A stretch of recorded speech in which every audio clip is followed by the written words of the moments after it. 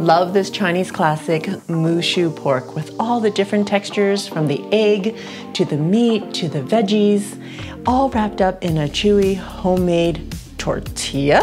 You gotta check it out. Hey everyone, I'm Flo, Dude is behind the camera, and we're all about simple food, simple faith. We have a surprise guest today. This is my daughter, Ella. Hi. She has grown up so much since the last time she was on an episode, but she has developed a love for baking and bread making and anything to do with flour. So today she is actually here to show us how to make tortillas. One of those nights when we were having Mexican, Ella decided that she wanted to try making tortillas, and oh my goodness, homemade tortillas are so much better than store-bought. So we thought this would be a really good option actually to fill with Moo Shu Pork. So here I have 2 cups of flour, and I'm going to add 3/4 teaspoons of salt. And then you're just going to whisk it until everything is combined. And then I'm going to add 2 tablespoons of vegetable oil.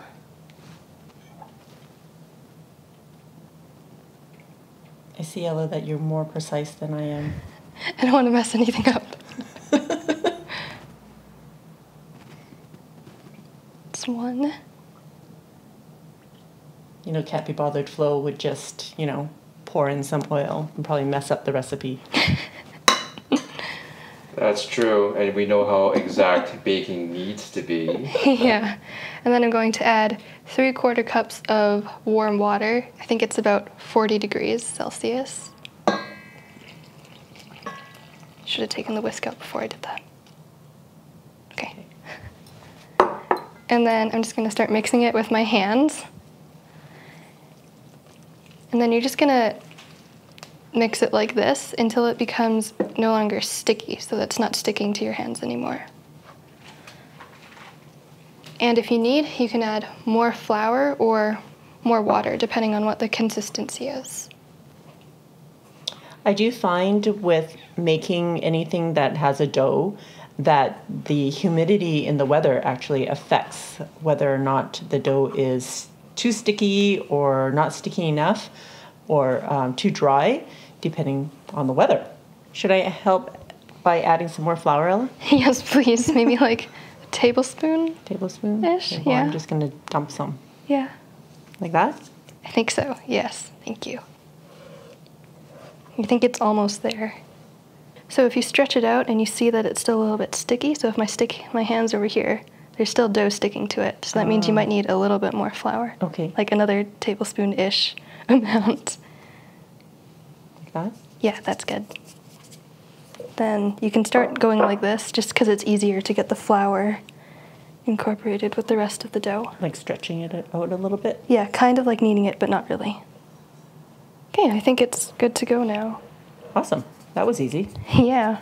So you're going to need to sprinkle a little bit of flour onto the surface that you're going to be kneading the dough on, so that it doesn't stick. Okay. Like that? Yes. And I'm just going to put this on here. Try to get the last remaining bits of the dough from the bowl. Leave no dough behind, girl. Yes. Okay, so now I'm going to start kneading it. And how I learned to knead it when I was at school is that you can just stick the bottom of your palm in here and then pull it up, turn it around, and flip it maybe like a quarter. And then just keep on doing that until it's no longer sticky. Again, you might need to add more flour. Onto here. Oh, onto the board. Yeah. And then you can just keep on doing that until you get a nice smooth ball of dough.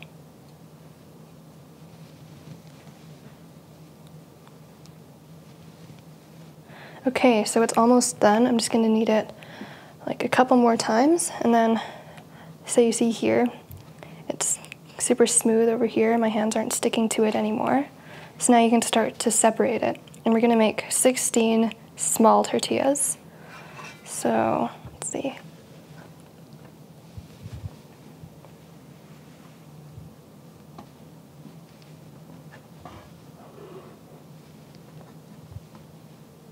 So then once you get these, you can just roll them into kind of like a ball and then press it down so it's kind of like a puck-sized, or a puck kind of shape, so that it's easier to roll out into a circle. I'm going to leave those over here. Can I help you with that? Yes, please.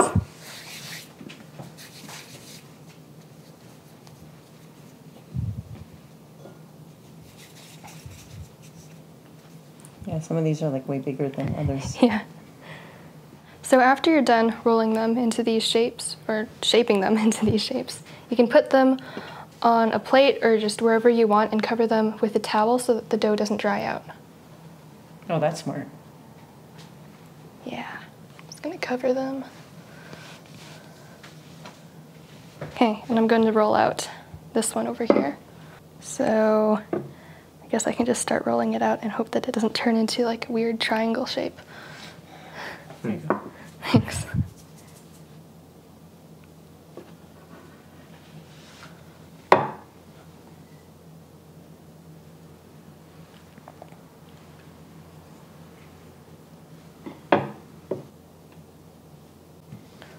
How flat do you need to roll it for? I think it needs to be pretty flat, because otherwise it's like kind of thick and kind of hard to eat sometimes. So I'm almost done, and I'm just going to roll it out a couple more times. All right, so you can see how thin it is. That's a lot better. Okay, and you're going to put it on another plate and cover it so that the dough doesn't dry out, because I'm going to wait a little bit before I make them. Right, so we're going to cook them on a crepe pan. How high is the heat? Medium high. Medium high. Okay. Okay. I guess we just have to wait until it heats up. Yeah. Okay, so you're going to put this onto your pan, and you're going to wait maybe 30 seconds. Oh, you can see that it's starting to cook through. Oh, yeah. It's much faster on the butane stove than It on is. our new glass top stove. Okay, I'm going to flip it.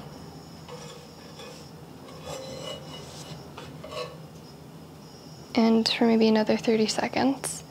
And you're going to keep on flipping it until you start to see golden brown spots appearing on the tortilla. I'm going to flip it over now. As you can see, there are some brown spots starting to appear.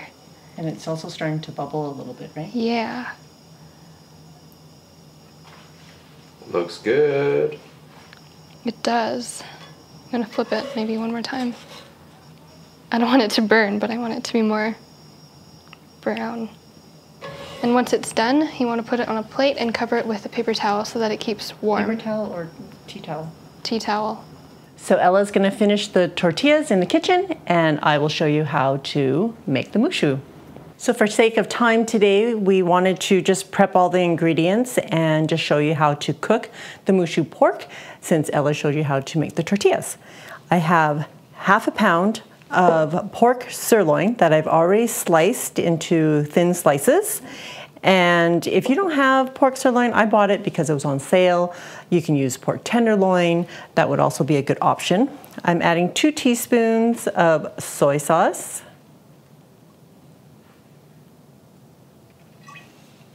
1 teaspoon of rice wine, and you can use Shaoxing wine, which is what I would normally use, but they've been out at the store, so I'm just using this, which is a great substitute. And if not, you can always use bourbon, whiskey, anything like that would add some really yummy flavors. I'm also adding about 1/8 of a teaspoon ground white pepper.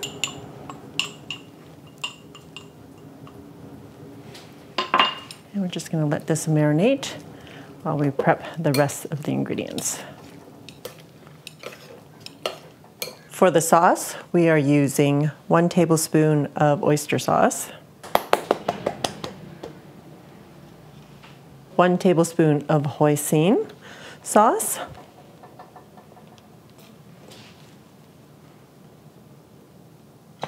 1 teaspoon of soy sauce, half a teaspoon of sesame oil, and 2 tablespoons of water. Okay, and give it a good stir, mix it together, and we're gonna set this aside because this will go into the dish when we cook it all together. I'm using some woodier, or it's also called black fungus, and I really like the texture of this in the Moo Shu pork. It comes in a pack sort of like this and is dried, and it takes about half an hour to just rehydrate it in like hot water or like warm to like boiled water. This is about a tablespoon of dried that has expanded to maybe about half a cup. I am using 3 medium eggs. You can use 2 to 3 large eggs if you like.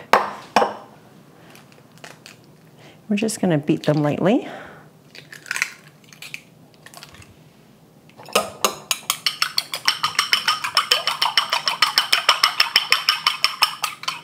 Okay, and set that aside.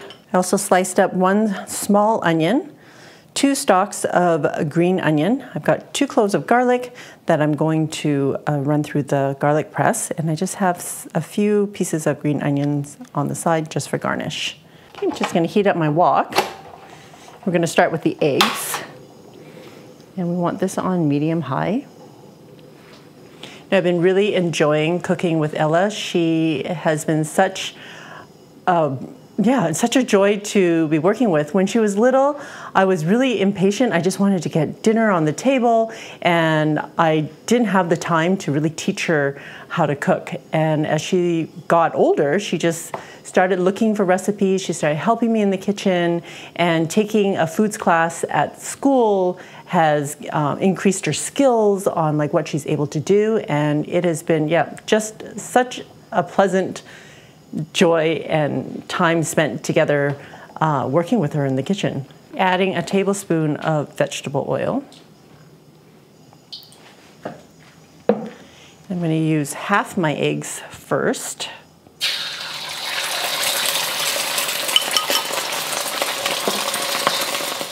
So I just want kind of a pancake.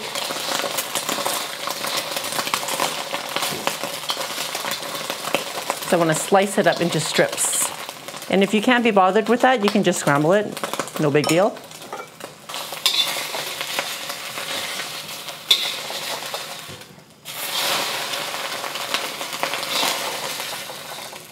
Okay, just gonna put that on my cutting board and get the next one going. Okay, taking that, just putting it on top of the other, and we're gonna slice into this with a knife in a second.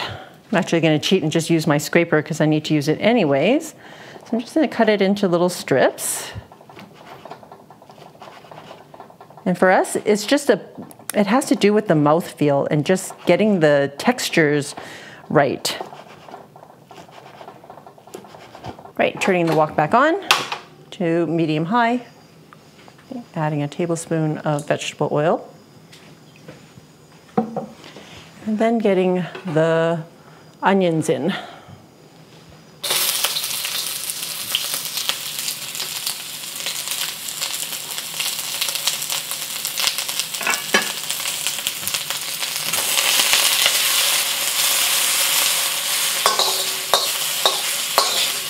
You know those days when you're just moving too fast for your body to catch up to your brain? I was wondering, where's all the veggies? Well, because I haven't chopped up my cabbage. I'm using half a head of just green cabbage. And we're just going to shred it.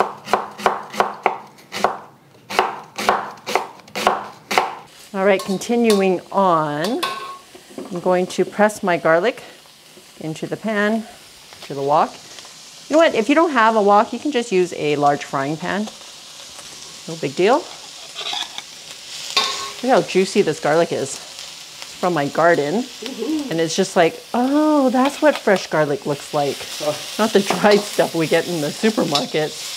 Okay, you just want to stir this for about 30 seconds while the garlic cooks and it becomes fragrant. You don't want it to burn. Push all your ingredients to the side and add your pork.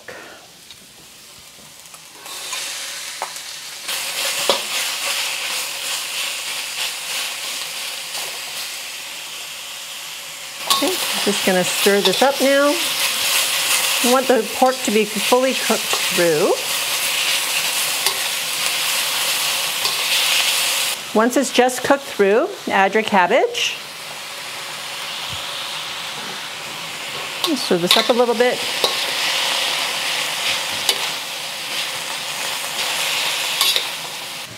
Add your wood ear. Adding the sauce. Now we just want the cabbage to cook through, and the sauce will help to do that as it heats up and steams the cabbage. All right, so that was cooking for about 2 to 3 minutes, and see how the cabbage has wilted and the sauce has kind of steamed it up. I'm adding my eggs back in, and I'm gonna toss in the green onions.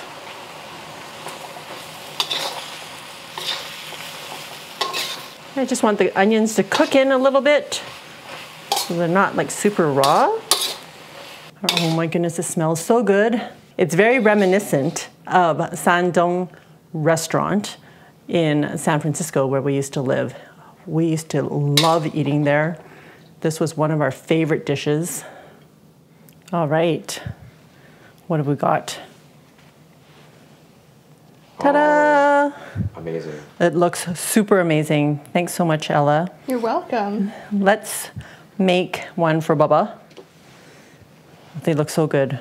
I guess maybe that's too much filling, huh? Yeah, let's not get overly ambitious, Flo. All right, how about that? Yeah, that's conservative. You know, guys, I always put too much on there.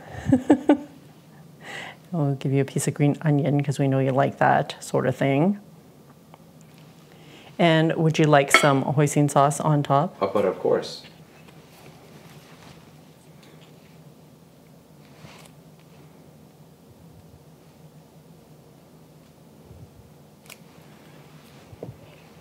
Does that look amazing or what?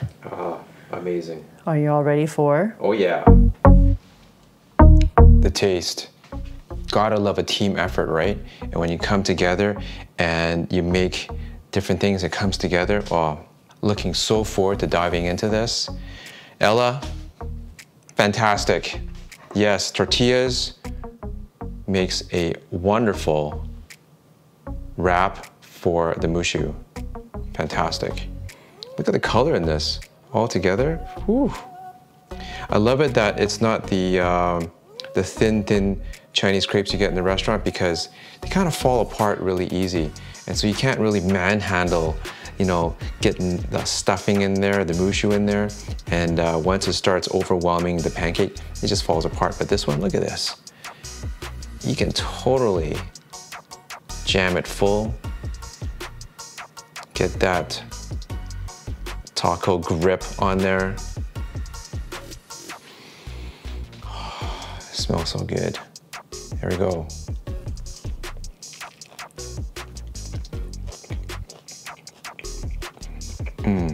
So good, dudes. When you talk about mouthfeel and textures, the Moo Shu isn't overly mushy, so you still get the texture of the individual vegetables or the components that go in there. It doesn't all get lost in a mush. And it just contributes to that party in your mouth, you know? And that tortilla, it's soft, it's got a little bit of a chew in there. It lends itself so well to this. And of course the extra hoisin sauce, I would add a little bit more to have that sauce just oozing out a little bit more. But that's just me. Excess in some places. But yeah, this is so good. Look at it, it stays together. Awesome, thanks dude. Yeah. It was such a joy having you on set today, Ella. I love cooking with you. I love that I can teach you stuff, and I love that you can teach me stuff because I wasn't gonna be bothered with making tortillas, but I love that you love to do it. So we're happy to have you cooking for us anytime. Yeah. All right, for more simple, easy Asian flavors, check it out. I will see you over there.